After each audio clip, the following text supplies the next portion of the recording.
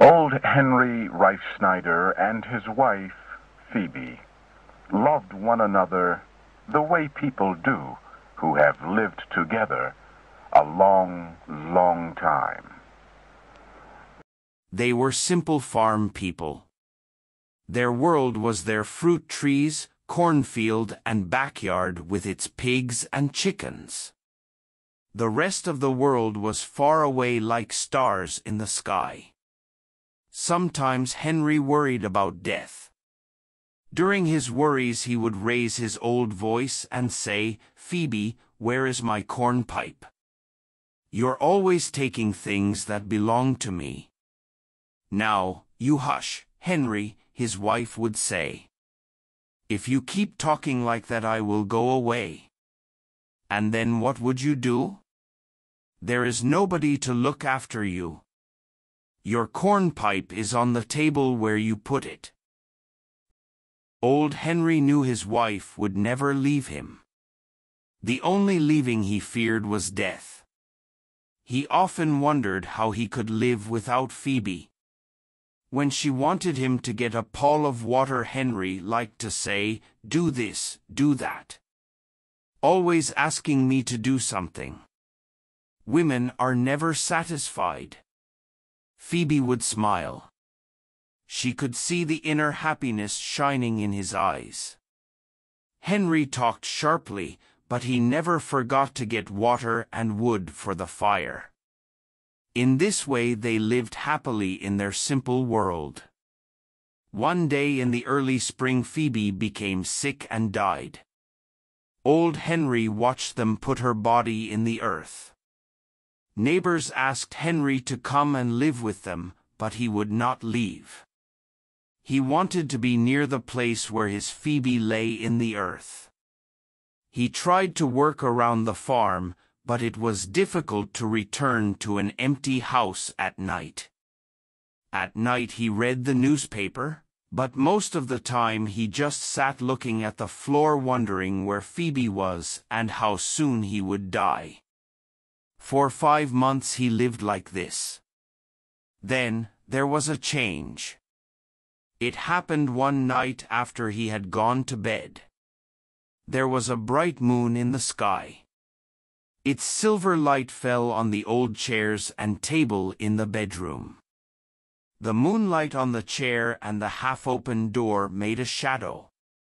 The shadow looked like Phoebe. She was sitting by the table the way she had done so many times before. "Phoebe," he called in a weak voice. "Have you come back?" The shadow in the chair did not move. Henry got up and slowly walked toward it. When he came near the table he saw that there was nothing on the chair but his old coat. Another night he thought he saw her again. He felt a soft wind blow in the room. When the wind blew away, the shadow of Phoebe went away, too. A third night when he was sleeping she came to the bed and put her hand on his head. "Poor Henry," she said gently. "I am sorry you are alone." He awoke and was sure he saw her leave the room. Phoebe had come back. Night after night he waited. Then, one morning he awoke with a surprising new thought. Perhaps she was not dead. Perhaps Phoebe had just gone away. They had argued about the corn pipe and she had left the house. Yes, that was it. She was always making jokes about leaving him. This time she had really gone. That morning he started to walk to the nearest neighbors. "Why, hello, Henry," said Farmer Dodge, who was taking grain to market. "Where are you going this morning?" "Have you seen Phoebe?" asked Henry. "Phoebe who?" Farmer Dodge knew Henry's Phoebe was dead. "My Phoebe," Henry said sharply. "Who do you think I mean?"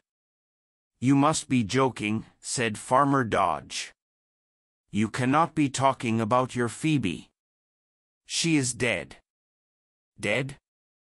not my Phoebe. She left me this morning while I was sleeping. We argued about my cornpipe last night, and that is why she left. But I can find her. She went over to Matilda Race's farm. Yes, that is where she is. Henry started to walk fast down the road. The poor old man is sick in his mind, Dodge said to himself. He has been living alone too long. Henry met no one until he reached Matilda's farm. His Phoebe and Matilda Race had been good friends. Phoebe must be here. He opened the gate and walked to the house. Matilda opened the door. Why, Henry Reefsnieder. What a surprise. Is Phoebe here? Henry asked. Phoebe? Which Phoebe? Why, my Phoebe, of course. Henry smiled a little. You do not have to keep it a secret. She is here, isn't she? He looked inside the house. Well, Matilda Race said. You poor old man. Come in and sit down while I get you some coffee and food. I will take you to Phoebe. I know where she is. While Matilda worked in the kitchen, she talked to Henry, but he was not listening. He was thinking about Phoebe. He decided she was not there. I will go now, he said, getting up. I think she went over to the Murray farm. Then he was out on the road again. It was like this for many weeks. Every night he returned to his house to see if Phoebe had come back. Soon everyone in the area knew old Henry and answered his questions. I have not seen her, they would say, or, no, Henry, she has not been here today. It was in the 7th year of looking when Henry came to Red Hill. It was late at night and he was tired and sleepy. Years of walking and very little food had made him thin. After a while he fell asleep, with his head resting on his knees. When he awoke it was still dark. The moon shone brightly through the trees. Henry saw a light move across the road. It danced through the woods. Was it Phoebe? He jumped up. He was sure he could see her in that light. Yes, there she was. The young Phoebe he had known many years ago. Suddenly, he remembered her young beauty, her warm, friendly smile, the blue dress she had worn the day he first met her. Phoebe, he called. Have you really come? Have you really answered me? He began to feel young and strong again. He ran to follow the moving light.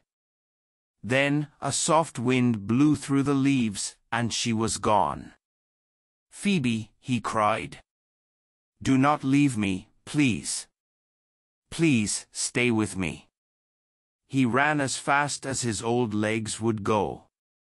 When he came to the top of the hill, he looked down into the valley of shadows below. Tears of happiness came into his eyes when he saw Phoebe again. Yes, there she was. Down in the valley, smiling up at him. She was in the same blue dress. She waved a hand and seemed to say, Come. Come with me. Henry felt the strong pull of a new world where he and Phoebe would always be together. He gave a happy cry. Wait, Phoebe. Wait. I'm coming. The next day, some farmer boys found Henry at the bottom of the hill. His body was broken. There was a soft, happy smile on his face, the same smile he had known when Phoebe was alive.